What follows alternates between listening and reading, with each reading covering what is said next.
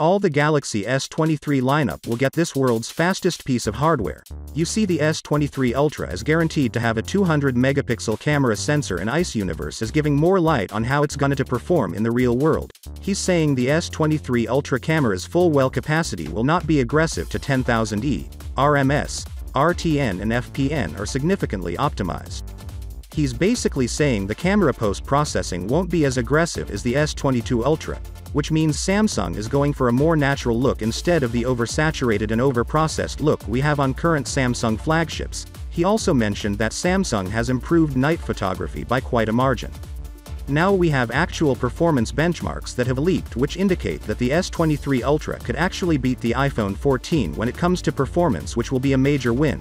So here's a leak that highlights the Geekbench benchmark scores for the Snapdragon 8 General 2 chip, which will be the chip powering the Galaxy S23 Ultra.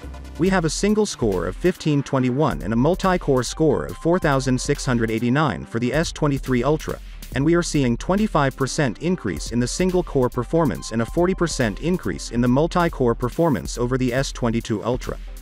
The S23 Ultra will also have UFS 4.0 storage that is not only twice as fast as the one on its predecessor, but it's also 45% more efficient. The Galaxy S23 Ultra is also reported to have the world's fastest RAM on any mobile phone, the LPDDR5X, bringing a complete upgrade in all three important parameters when it comes to driving optimum performance on a mobile phone. Galaxy S23 Ultra comes with the less curved display, more boxy design, and it will be slightly thicker, around 0.1 mm. If we compare the measurements, Galaxy S23 Ultra will measure 163.4 into 78.1 into 8.8 mm compared to 163.3 into 77.9 into 8.9 mm for the Galaxy S22 Ultra. Samsung is one of the few smartphone manufacturers to offer a periscope-style telephoto camera with optical zoom on its premium phones. The company seemingly wants to double down on and capitalize on its strengths. Nevertheless, assuming that the Galaxy S23 Ultra will have sensor shift stabilization technology for the telephoto sensor.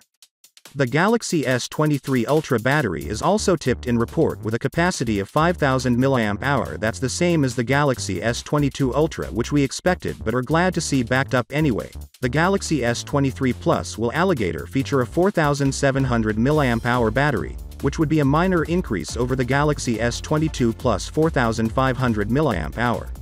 So, with that being said, let me know your thought in the comment below, and if you are new here, please subscribe. Peace out.